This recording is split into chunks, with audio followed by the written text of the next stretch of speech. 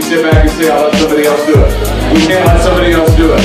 We've got to go out and do it ourselves because this country is worth saving. Do you agree with that? That's what this campaign has been about for 4 years now. For 4 years, they have shut down our growth. Policies that have destroyed this country, that have bankrupted our community, that we lose this elections if we sit back and say, I'll let somebody else do it. We can't let somebody else do it. We've got to go out and do it ourselves because this country is worth saving. Do you agree with that?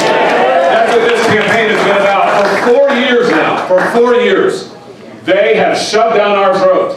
Policies that have destroyed this country, that have bankrupted our communities, that are destroying our families, and they've made us take it. Tomorrow, finally, after all these years, tomorrow, finally, we get to make our voice heard. And tomorrow we say, we're taking back our country.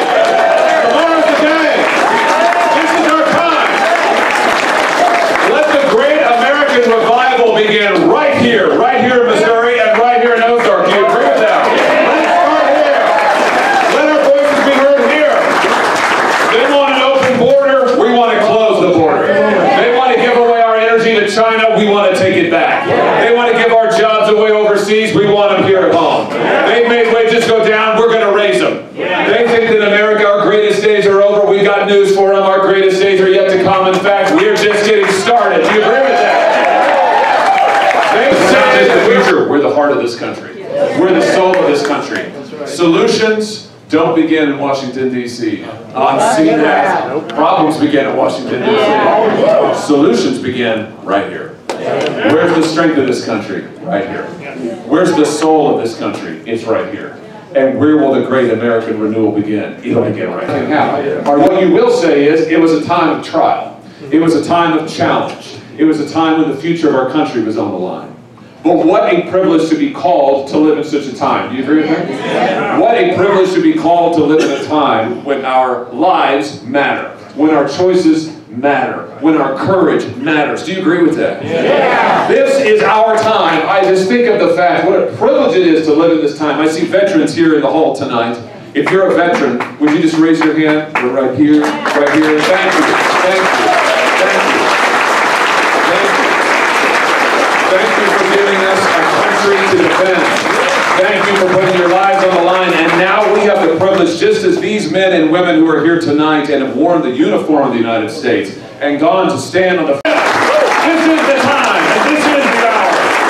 So now in this moment of significance, let's be worthy of this hour that we've been called to. And let us say as we look back that 2024, November of 2024, was a turning point moment. It was an inflection moment. It was a moment when the United States of America began to change. Amen. It was a moment when the United States of America began to come awake. Yes. It was a moment when we began to rise up. It was a moment when a new great revival began in this country that again made us strong, that again made us independent, that again made us proud. And let them say it began in the heartland. Let them say it began in Missouri.